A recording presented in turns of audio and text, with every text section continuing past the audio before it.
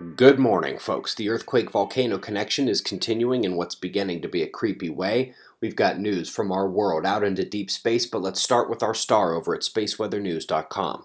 We're finding the last 24 hours were all about minor movement. Expansive umbral field break at the active region, but no CME. Dark coronal holes as well, with a small, thin longitudinal filament north of them. Filaments have also begun to be much more active around the limbs.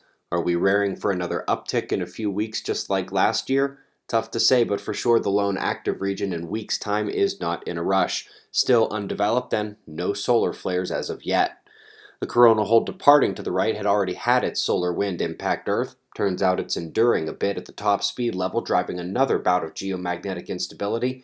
And after 48 hours in the stream, we should watch for intensification of numerous tropical events within 24 hours, like, say, Lane en route to Hawaii there.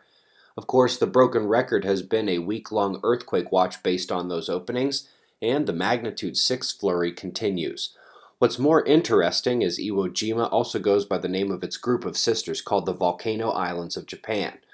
Almost like Earth was tempting our anxiety after yesterday's note about the big ones seeming like they are only hitting volcanoes right now.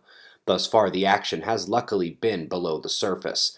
As we move on to show the transition zone blot echo and Earth spot low overhead of the epicenter of the Iwo Jima quake, know that if we don't get a magnitude 7 today, we will match last year's record drought at that magnitude, setting us up for a scary end of the year once again.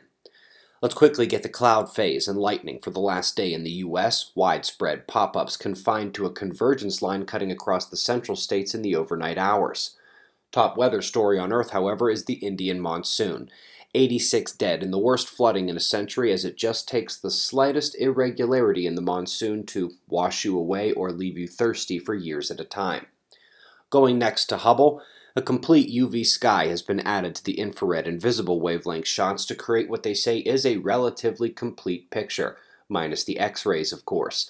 No doubt it is fun to spend time looking at the individual objects and asking what they might be, which is what happened here.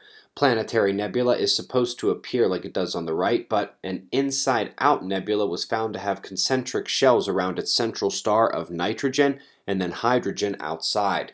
They say the star is a bit of a phoenix. It had one big boom, but has been reborn of the fire. Folks, the next conference is indeed 3 days long. Had to expand it to get everything in. Featured talks of Dr. Tinsley, solar forcing legend, here to deliver the detail of the forcing interaction. Dr. Robitaille returns to discuss his world-class radiological perspective on the chromosphere. Dr. Upton, as you recall from yesterday, will be giving the magnetic fields prediction of the coming solar cycles. Dr. Claridge has the Electric Universe stage for the weekend, and I'll be updating the earthquake forecasting model, teaching you how to predict earthquakes, and going over the worst-case scenario for later this century as the sun and magnetosphere begin to change rapidly. Got about 75% of the tickets out the door for the Awake event of the year. Why not come see why this community is what it is? We've got your wind maps and shots of our star to close. We greatly appreciate your support, and we'll do this all again tomorrow, right here. But right now, it's 4:20 a.m. in the new Valley of the Sun. Eyes open, no fear. Be safe, everyone.